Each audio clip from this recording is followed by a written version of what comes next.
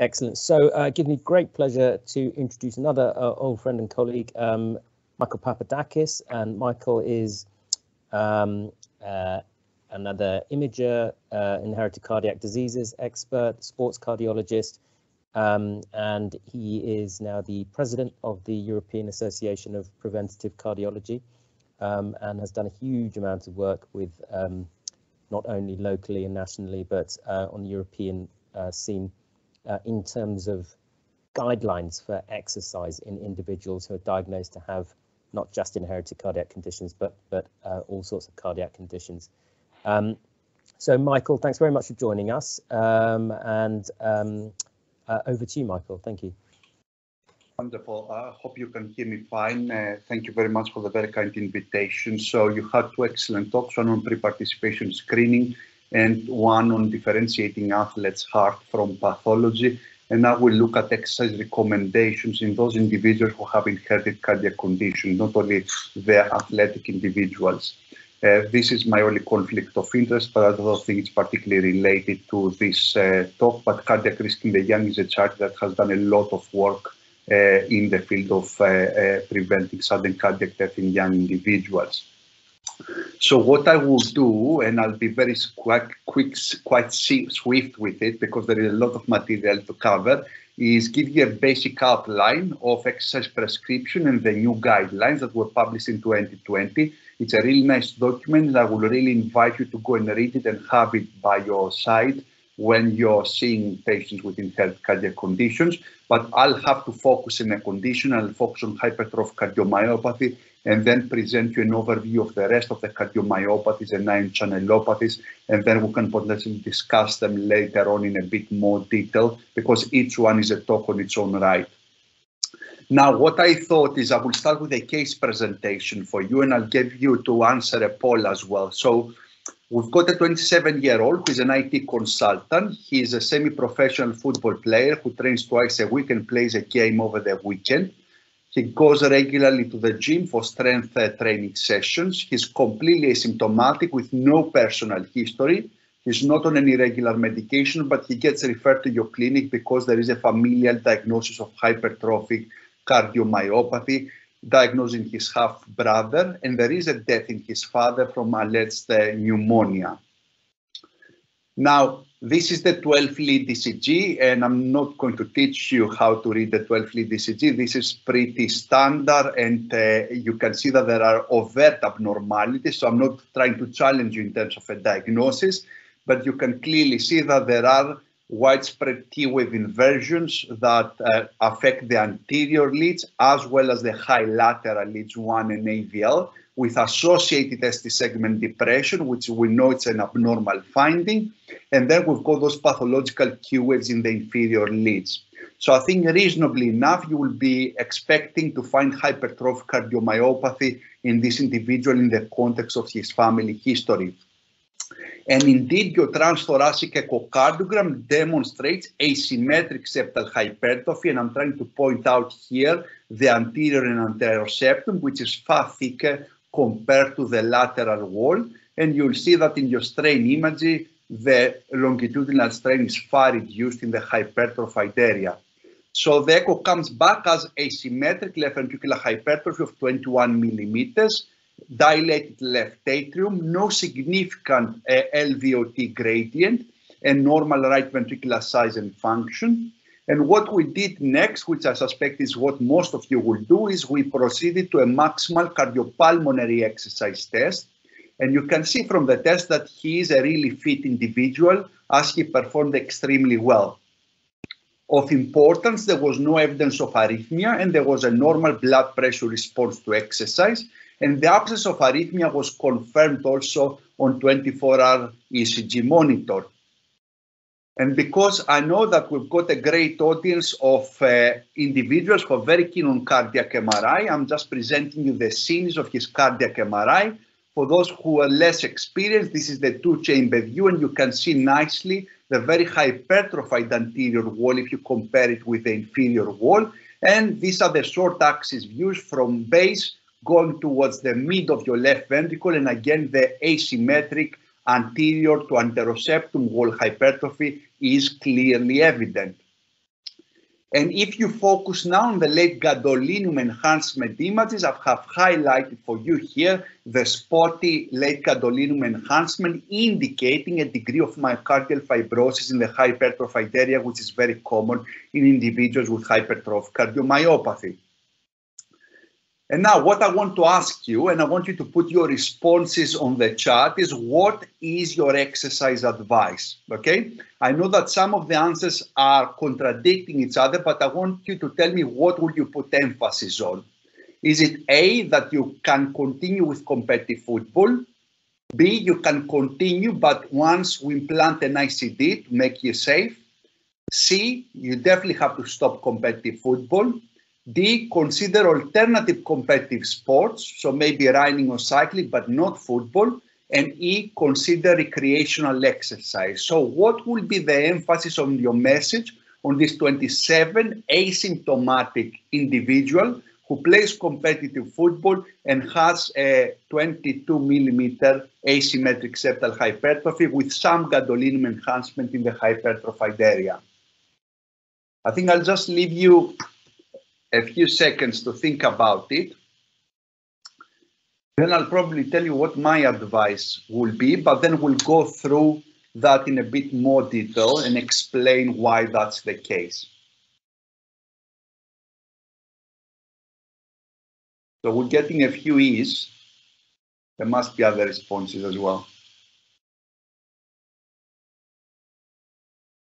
We've got a C, stop competitive football.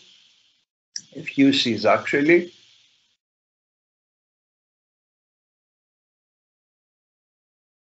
Good, okay. Keep thinking about it and we'll go back to it during the rest of the presentation, okay? But I went more with E rather than C and I'll explain to you why, okay? Now, first of all, it's very important to reiterate, and you all know that exercise in general is very beneficial to our cardiovascular health. It reduces cardiovascular events, it reduces cardiovascular risk factors, and it also prolongs life. So individuals who exercise around that area of 10 to 20 MET hours per week tend to gain in the population basis about 3 years of extra life. But always the concern has been that if you go to the very high intensity and competitive level, particularly individuals who have an underlying cardiac condition such as inherited cardiac conditions, then that benefit may be lost and they may predispose to malignant arrhythmias and sudden cardiac death. So unfortunately, as such, what's been happening is in terms of providing individualized prescription, we have been stopping individuals from participating in competitive sport for sure, but also in high intensity training. And in many circumstances, that has translated to no exercise at all. Now, this is what ideally you should be doing with any patient with a cardiac condition. You should take a good history in terms of their condition, in terms of the current level of exercise, so their current fitness level, what are they doing at this point, and what do they intend to do or what they want to do in the future. Then you should perform the necessary evaluation and ideally end up with an individualized exercise prescription. And I would like to know how many of us do that in our regular ICC clinics. Now, to help with that, we've got the 2020 ESC guidelines that try to provide an outline of the patient's assessment. So they provide a very structured approach, and that's why I think it's a very useful document that you should keep by your side. It definitely takes into consideration the athlete's wishes and addresses exercise across different levels. So this is not a document for elite athletes alone. It's a document for exercising individuals with cardiac conditions, including individuals with inherited cardiac conditions. Now, what these guidelines have done compared to previous guidelines and recommendations is that they've taken a more liberal approach, and rightly so, by re-evaluating and rethinking of the available data. Now, it's important to note that most of us, when we're thinking whether the particular individual, let's say hypertrophic cardiomyopathy, could exercise, we're thinking what is the risk of hypertrophic cardiomyopathy for this individual. But I will argue that although this is an important question to answer, it is the wrong question to ask for this particular exercise. The question that your patient is asking you is whether exercise is potentially deleterious in hypertrophic cardiomyopathy. So essentially what they're asking you is, does it increase the risk of malignant arrhythmias and sudden death if I continue playing competitive football? And if not, does it potentially adversely affect my condition? And the honest truth is that we don't have evidence for either of that. Now, let's start with recreational exercise because that concerns the great majority of your patients. We've got a couple of studies. This is a published study called the RESET-HCM, where they took a fairly large cohort of hypertrophic cardiomyopathy patients, and they randomized them to either a moderate intensity exercise training or usual activity. The program lasted for up to 16 weeks. They got them to moderate intensity training. And what they realized is that those individuals, they got fitter, they improved their quality of life with no significant adverse events in terms of sustained ventricular tachycardias or sudden cardiac death. Of caution, there was slightly increased incidence of non-sustained ventricular tachycardia in the exercise group, but overall the message was positive, accepting that this is not necessarily a study power to prove safety in the HCM population. Now, very briefly, I wanted to show you some results from a study that one of our fellows, Joy Basu, and one of our colleagues has completed here at St. George's, where Joy took 80 individuals that she randomized them to a cardiac rehabilitation sort of program that was monitored here at St. George's, and 40 that had usual NHS care. And here we try to go for a younger population and push them at high intensity, 85% of heart rate reserve. And the results was very similar to the recent HCM study. So we identified that fitness levels improved, cardiovascular risk factors improved, and anxiety and depression scores improved on those individuals. And on the other hand, we had no signal of increased arrhythmia in the exercise compared to the more sedentary group. The last study I wanted to present very briefly to you is that study from our Norwegian colleagues that they've done a number of studies. They collect their cohorts and then they go retrospectively and they see how much exercise have they been doing through their lifetime. They've done that from ARVC, and they demonstrated that exercise and ARVC is a bad combination. They've done it for laminopathies, and they demonstrated the same thing. They tried to do it for hypertrophic cardiomyopathy, but the hypertrophic cardiomyopathy results demonstrated that the event rate and age of arrhythmic events were very similar, irrespective of how much individuals were exercising. So I think given that evidence base, we can say that recreational exercise is definitely beneficial and appears to be safe, even at high intensity level for most individuals with hypertrophic cardiomyopathy. So I will argue that this is very nice poster from the National Institute of Clinical Excellence, which essentially resembles the World Health Organization recommendations, should be your absolute baseline. You need to have a very good reason to go below the 150 minutes of moderate intensity aerobic exercise, combined with some strength training as well as some balance training. Now, moving on to a bit of a more complicated issue, because lots of questions were asked about competitive sports. Now, we've always been very worried about competitive sports and hypertrophic cardiomyopathy, and that predominantly comes from registries of sudden cardiac death in athletic individuals, like the one you see on your slide, where hypertrophic cardiomyopathy represented the greater proportion of sudden cardiac death in competitive athletes.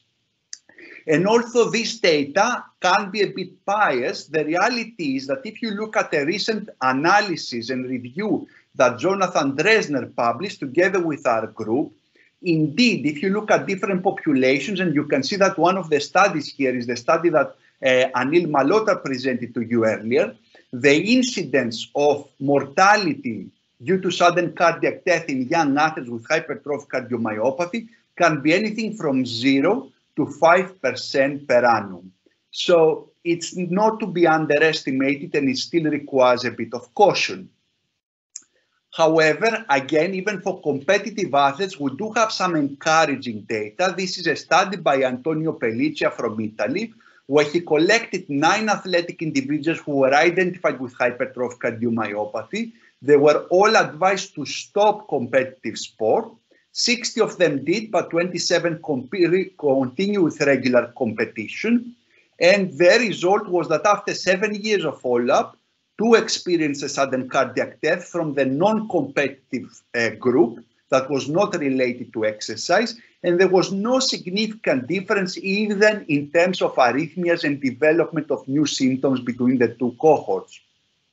I will caution, however, if you look at the box up here, that most of them were at very low ESC risk score, and they had a mean age of about 31 years, and most of them were white and male. Now, there is another study by Rachel Lampert from the American and a European group that they looked at 440 athletic individuals who received a defibrillator due to an inherited cardiac condition. And you will see that hypertrophic cardiomyopathy is very well represented in this population.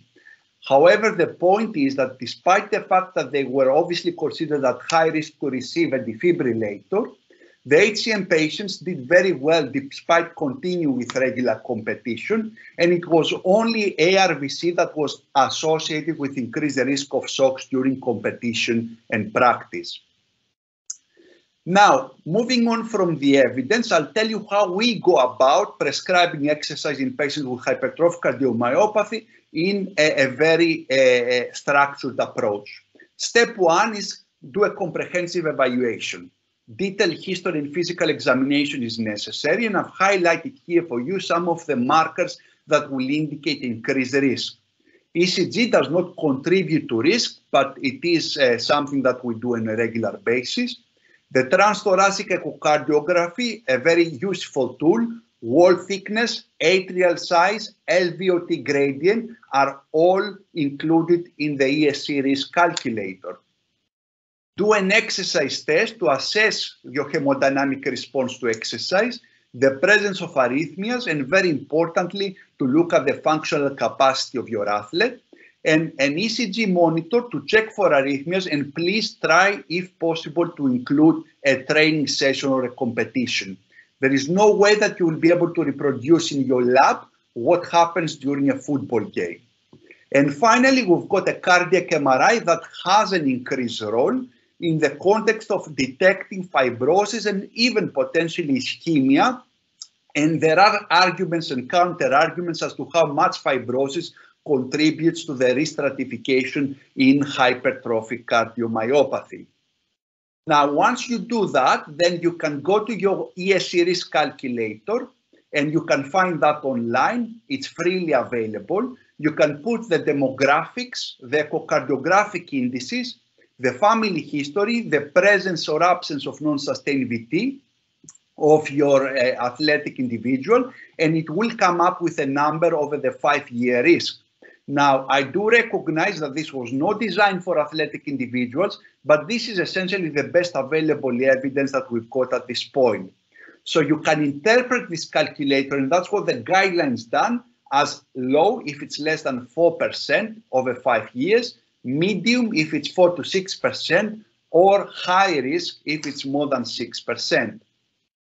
Then you need to make a recommendation, and remember that you need to have a good discussion with your patient or the athletic individual, and try and take a holistic approach to the decision making, trying to balance safety versus personal choice.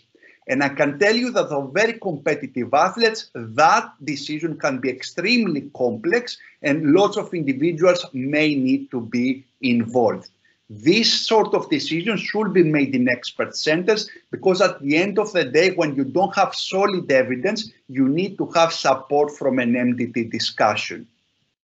Now, how will you make your recommendation? These are the guidelines from 2020, and what they highlight is that for HCM individuals who are considered at low risk, participating in competitive sports and high intensity is possible, and those are the risk markers. For those who have risk markers, they should try and avoid competitive sport and concentrate on low to moderate intensity recreational exercise. And for gene positive, phenotype negative, competitive sport can be considered. And this is the exercise prescription. I'm just presenting that to you as an example of what you should try to provide to your patient. And, don't just say moderate intensity exercise, because that doesn't mean really much to your patient, okay? So try to provide by the FIT principle, how often, at what intensity, what type of sports, and how long can they do it at every time, okay? Now, number 4, don't forget, once you've made the diagnosis and the recommendation, monitoring is important. We usually monitor individuals once a year, particularly if they exercise on a regular basis. And I'm particularly concerned about testing for arrhythmia in those individuals. But don't forget that emergency response planning is necessary.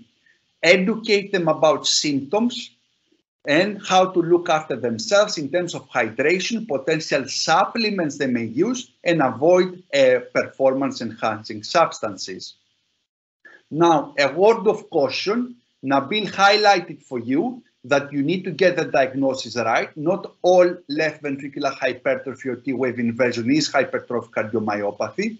Be aware of increased risk in younger adolescent individuals and those who play those start-stop sports like football and basketball, and question what are you trying to achieve here. And I come back to the multiple choice question that I told you in terms of trying to encourage that individual to participate in recreational exercise. Now, very briefly before I finish, I would like to highlight that in terms of the dilated cardiomyopathy and left ventricular non-compaction, they follow the HCM paradigm. So if you're asymptomatic, considered to be at low risk, you can't participate in high-intensity exercise. Otherwise, you have to re-stratify them and prescribe exercise accordingly. The story is very different for arrhythmogenic cardiomyopathy, as we do have accumulating evidence that high-intensity exercise and endurance sports tend to expedite the expression of the condition and increase the risk, and as such, competitive sport and high-intensity exercise are not recommended by the guidelines. And unfortunately, that's the case even for genotype positive, phenotype negative individuals. Now, very briefly before I finish, I can only present you a summary slide for ion channelopathies, but we can have a discussion potentially later on. But as far as Brugada syndrome is concerned, there are not many concerns with exercise. So we're pretty relaxed about participating in high-intensity exercise and competitive sport, taking certain precautions into account. For long QT syndrome, again, there is a divide between US and Europe in terms of the US are more relaxed in terms of allowing exercise even for those who have significant QT prolongation. But the message, I think, is that once you have beta blocked your athlete, which can be a major challenge, and they're well treated, then they can potentially participate in competitive sport. With CPVT, for obvious reasons, because it is stimulated by the adrenaline surges, competitive sport is not recommended. It may be possible a moderate intensity exercise when they're optimally controlled on beta blocker therapy. So in conclusion, recommendations for competitive sport in heart cardiac conditions follow a structured approach. So have a look at the document. They allow for self-determination as we do in every other aspect of medicine and cardiology. They gradually become more liberal for most cardiomyopathies, long QT syndrome and Brugada syndrome, but remain very restrictive for ARVC and CPVT. Very important message that all individuals with heart disease should be encouraged to participate in regular physical activity, and please try and take a structured approach to your exercise prescription. And in terms of the future, I think for competitive athletes, we need more data from registries, but for leisure time physical activity, we can move to multi-center studies to have greater numbers of patients. And if you're really interested in sports cardiology, then have a look at our MSc in sports cardiology at St. George's University of London, and also a bit more advertising for our CRA International Conference, as well as the European Association of Preventive Cardiology, where sports cardiology at European level falls under, and there is lots of educational material. Thank you very much for your attention.